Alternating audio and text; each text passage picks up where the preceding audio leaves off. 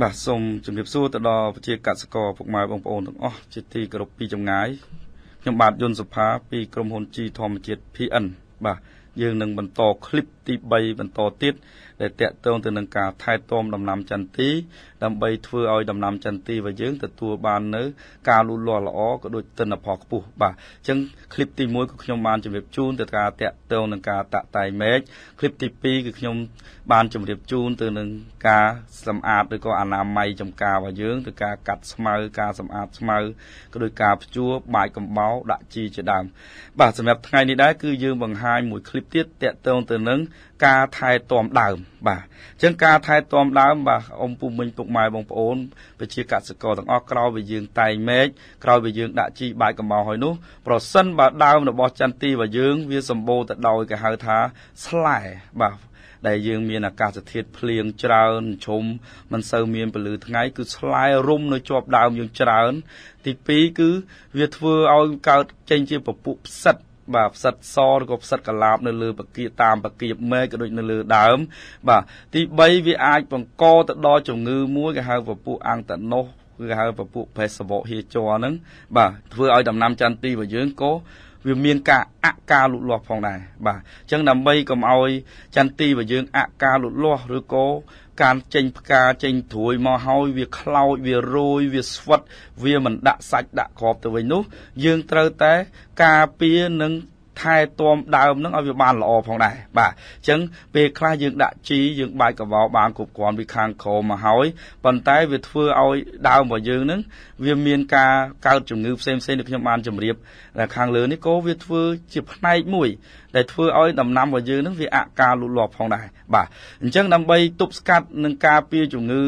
បាទទាំងអស់នេះបាទគ្រាន់តែអ៊ំពូមិញពុកម៉ែបងប្អូនទាំងអស់បាទទី1បាទបើយើងនិយាយអំពីនៅដើមរដូវភ្លៀង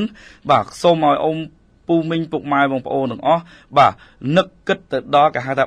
ការបាញ់លាងសម្អាតដើមបាទការបាញ់លាងសម្អាតដើមហ្នឹងគឺទី1ពុកម៉ែបងប្អូនអាចប្រើទឹកបាទទឹកស្អាតក្រោយពីយើងភ្លៀងធ្លាក់ច្រើនឬក៏ដល់មេឃអាប់អួរបាទហើយมันមានពន្លឺថ្ងៃគ្រប់គ្រាន់វានឹងកើតចេញជាពពួកផ្សិតពពួកស្លែជាដើមហ្នឹងយើងអាចប្រើទឹកស្អាតបាញ់លាងអានេះគឺយើងហៅថាកម្រិតទី1ដែលអ៊ំពូមិញបាទនឹកគិតមុនគេបាទទី2តាមលក្ខណៈបច្ចេកទេសរបស់ក្រុមហ៊ុន G ធម្មជាតិ PN បាទយើងប្រើពពួកគេហៅថា copper បាទ copper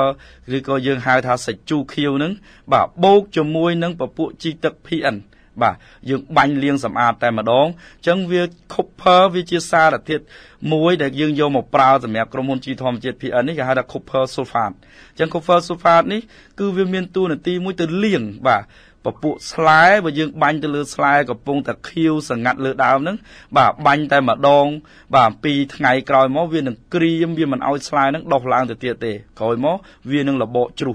ចុះមកបាទ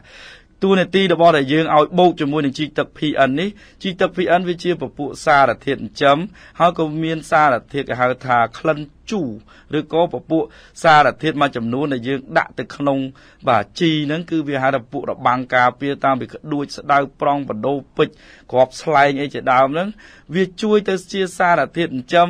ហើយវាជួយទៅដល់ការពារពពួកគេហៅថាអង្គតកឬក៏របាំងការពាររហូតដល់ពពួកសត្វល្អិតឬក៏ពពួកស្លែពពួកផ្សិតហ្នឹងផងដែរបាទអញ្ចឹងវាជួយបាទឬក៏វាទៅជួយសម្អាតបន្ថែមពីលើ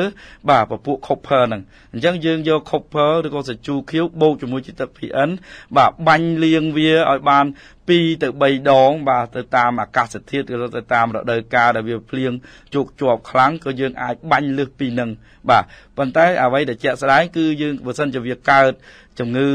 បាទពពួកគេហៅថាប្រេសវកហៀជ័រក៏ដូចពពួកស្លែរុំលើដើមឬក៏ពពួកផ្សិតដែលរុំនៅលើដើមហ្នឹងបាទយើងអាចបាញ់ទៅត្រឹមតែម្ដងទៅ2ដងយើងនឹងឃើញលទ្ធផលថាតើវាប្រែប្រួលឬក៏វាជារបៀបម៉េចបាទនេះគឺបាទលក្ខណៈបច្ចេកទេសរបស់ជីធម្មជាតិ PN ដែលយើងឲ្យប្រជាកសិករជាច្រើនដែលគាត់អនុវត្តទៅលើដំណាំមិនថាតែចន្ទទីទេបាទដំណាំផ្សេងទៀតដូចជាតារ៉េនអីក៏យើងអនុវត្តបានដែរឲ្យតែកើតពពួកស្លែរុំលើដើម បពុផ្សិតដែលរុំនៅតាមមេឃទៅលើដើមឬក៏ប្រេសសវកហៀជ័របាទអញ្ចឹងយើងប្រើតែសាច់ជូរខៀវបូកជាមួយនឹងកុបភើគេហៅថាសាច់ជូរខៀវហ្នឹងគឺអ៊ំពុំមីងអាចប្រើបានគឺវាជួយទៅដល់ដំណាំរបស់យើងបាទមិនឲ្យបាទគេហៅថាក្រាំងស្វិតឬក៏ប្រេសសវកហៀជ័រនោះទេបាទអញ្ចឹងដើម្បីការពារជំងឺប្រេសសវកហៀជ័រឬក៏ជំងឺកង្វះសំណើមនៅក្នុងដើមនេះដែរសម្រាប់នៅរដូវក្តៅឬក៏យើងនិយាយចាចាប់ពីរដូវដាច់ទឹកភ្លៀងពីខែ12រហូតមកដល់ខែ4ក៏យើងអាចប្រើពពួកបាទកម្សៅកវ៉ៅកសិកម្មឬក៏ម្សៅកវ៉ៅ PN បាទបូកជាមួយនឹងជីទឹក PN យើងបាទលាបវាផុកទៅលើដើមរបស់ដំណាំចន្ទទីក៏ដូចដំណាំផ្សេងទៀតផងដែរយើងអាចប្រើវិធីនេះបាទដើម្បីជួយទប់ស្កាត់ជំងឺប្រេសសវកហៀជ័រក៏ដូចជំងឺផ្សេងមិនអាចឆ្លងមកលើដើមរុក្ខជាតិយើងបានបាទអានេះគឺហើយជាពិសេសគឺវាជួយសំណើមដើមបាទអញ្ចឹងលក្ខណៈនៃការថែទាំដើមគឺអ៊ំពុកមីងពុកម៉ែបងប្អូនទាំងអស់បាទព្យាយាមឬក៏យើងប្រើសារធាតុដូចជាទឹកស្អាតឬក៏សាច់ជូរខៀវបូកជាមួយនឹងជីទឹក PN បាទបាញ់ជាបន្តបន្ទាប់វានឹងជួយទៅដល់បាទការលូតលាស់របស់ដំណាំបាទចន្ទទីរបស់អ៊ំពុំមីងគឺការលាស់ត្រួយក៏ដូចការកផ្កានិងការចេញផ្កាក៏ដូចការដាក់សាច់ដាក់គ្រាប់មានផ្លែកាន់ល្អទិន្នផលខ្ពស់ជាក់ជាមិនខានបាទសូមអរគុណ